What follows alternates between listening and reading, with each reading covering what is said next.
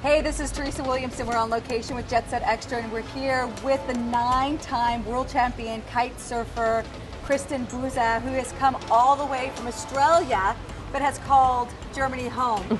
So welcome to the British Virgin Islands. Thank you so much. I'm so happy to be here. Tell me about the competition that you're going to be performing in this week. Well, so in the BVI Kite Jam, there's a lot of different competition disciplines. We have some crossing around the island, we have some downwind competition, we also have some freestyle where we are going to do big tricks and jump really big. Wow. So you can all go, wow! So what's the highest you've ever been?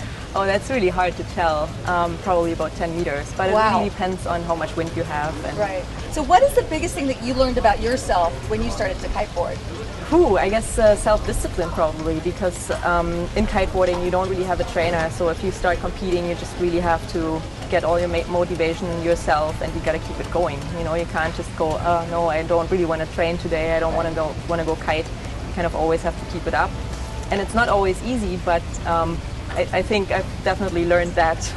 And did you have a hero coming into the sport? Because it seems to me that this is a pretty new sport. So who did you look up to? Was it somebody in the kiteboarding industry, or was it somebody outside the kiteboarding industry? No, it definitely was somebody in the kiteboarding industry. And back then when I started competing, there was this girl from New Zealand, her name is Kiteboarding Magazine, and she was my big idol, and she was leading all the girls' competitions, and then I ended up actually competing together with her. And beat her?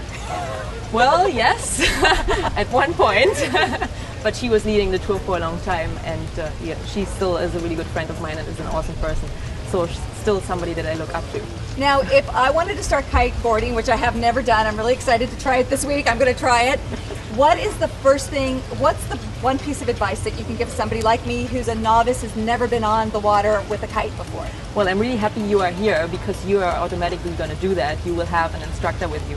But this is really the key point. If you want to learn how to kiteboard, you have to have an instructor, because if you don't do it right and if you don't really know what to do, then the sport can be dangerous. Right. And we don't want anything to happen. So get an instructor and learn your lesson, and then you're off to go. Okay, so you heard it here first, you guys. You got to be willing, committed to the sport, and get yourself an instructor before you get started. Kristin, thank you so much for your time, and we'll see you online at jetsetextra.com. See you there.